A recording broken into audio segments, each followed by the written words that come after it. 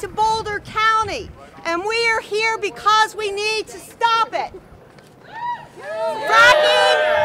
Fracking uses incredibly toxic chemicals to poison our air, our water, and our land. But you and I have the right to air that is safe, to breathe water that is safe to drink, and food that is safe to eat. The other night, the multi-consolidated well across the road from me, went online.